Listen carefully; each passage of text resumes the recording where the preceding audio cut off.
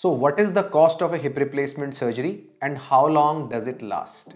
This is the most commonly asked question by my audience and by my patients coming to my clinic. In every live session, I'll get to know, sir, if my surgery lasts 25 years, then what will happen after 25 years? Hello friends, I'm Dr. Pankaj Valecha and I'm a hip and knee replacement surgeon in Delhi. In last 20 years, I've operated more than 3,700 patients of hip and knee problems and I've helped them, handheld them to get back to their normal lives.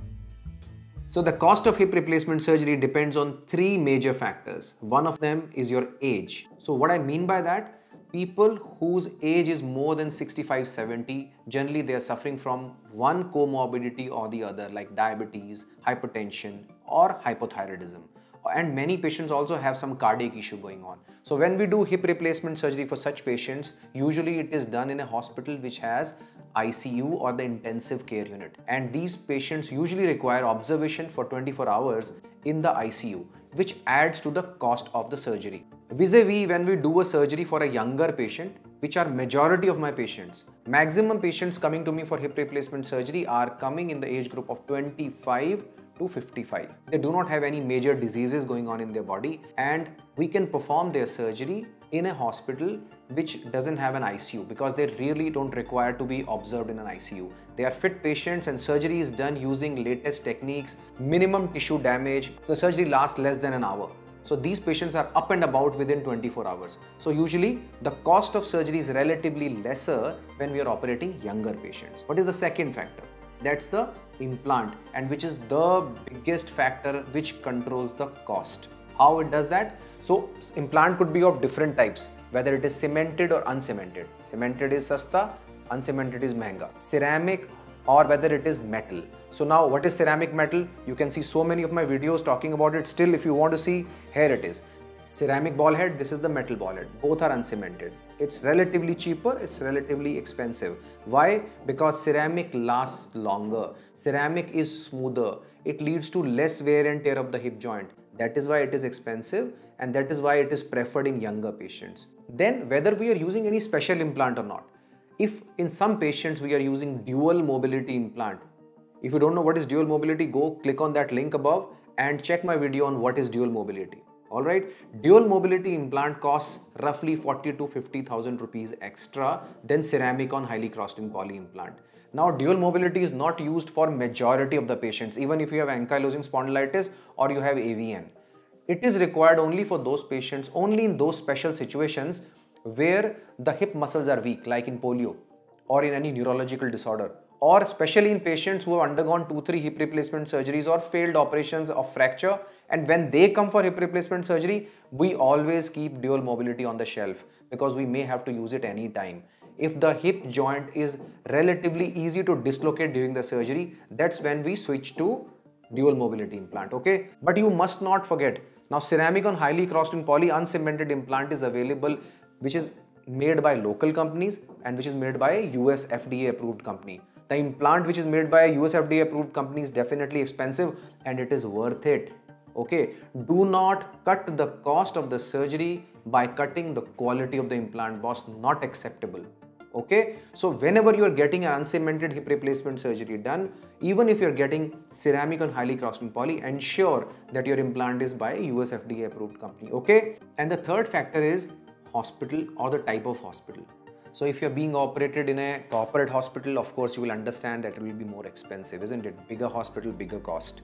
And if you are being operated in a relatively smaller hospital where your surgeon visits regularly, where your safety is ensured, where the cleanliness in the operation room as well as in the hospital is ensured, and where you get good post-operative care is also one of the options. And when you get operated in a smaller hospital, it's pocket friendly, isn't it? You get to pay less money while you still get the same quality of surgery. So friends, the cost of uncemented total hip replacement surgery using ceramic on highly crossed-in polyethylene bearing, which is the most common and the most preferred bearing surface, is somewhere between 3.7 to 3.8 lakh rupees, depending upon where you're being operated and what are the other conditions, medical conditions you have, right? And if dual mobility implant is being used for some specific reason, then it adds another 40 to 50K to the cost which I just mentioned.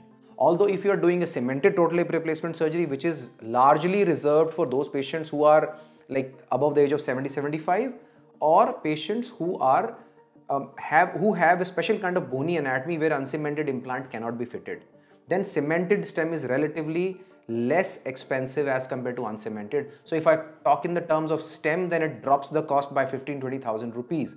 And if I also do a cemented cup, that further drops it by 30,000 to 40,000 rupees. So that's how it is. Generally, you take uncemented ceramic and highly crossing poly as the reference, which is around 3.70 to 3.80 lakh rupees in the setup where I work, and it is applicable to probably most of the good hospitals in a metro city. It may be lesser if you are in a smaller town, because the cost is not as high in a small town, because they are usually nursing homes or hospitals which are not that big in size, which do not have all the facilities and all the departments running in one hospital. So that also adds to the cost. So friends, these are the three most important factors which control the cost of the surgery. So that brings me to the second most important question, which is asked, that how long my hip replacement surgery will last. So let me bust 2-3 myths here. Number one, hip replacement surgery, I'm quoting a scientific statement. In 80 to 85% of the patients at 25 years of the surgery, there is no problem happening in their hip. Okay, this is a scientific figure. So which means that at 25 years after the surgery, you may still be doing well, because majority of the patients, 80 to 85% patients are doing well. And as we are seeing more longer follow-ups with the latest implants, it is even getting better. Recently, a study was published in 2021 from UK, where at 18 years, they could hardly see any kind of wear and tear. So the life of hip replacement surgery is safely anywhere between 20 to 25 years, but it also depends on multiple other factors. What is the bone quality? What are your daily habits? If you're a smoker or if you're an alcoholic, then that can affect your bone health, that can make your bones weaker, and that can make the implant become loose earlier. Okay, that also depends what's your body weight. If you're really obese, that also affects your life of the implant, isn't it? Because you are putting that much weight on that artificial bearing surface, and it may wear and tear faster. So keeping these things in mind, generally if we have to give a statement, then 20 to 25 years is a very safe time which you can keep in your mind. And after that, my friends, revision hip replacement surgery is also a successful operation. You must not compromise the most productive years of your life with hip pain. You should be able to enjoy your personal life, your professional life to the fullest without any pain in your hip or in any other part of your body. And pain must not be a part of anybody's routine. You must not be popping in painkillers just to take care of your pain. You must go and see a specialist doctor who can actually guide you, diagnose your problem, and help you with the right treatment. So friends, I hope you found this video useful, and in this video, I could answer 2 very commonly asked questions about hip replacement surgery. And if you still have any doubts in your mind, then you can write in the comment section, and you can also subscribe to my channel to know more about hip replacement surgery. And I'll see you in the next video now.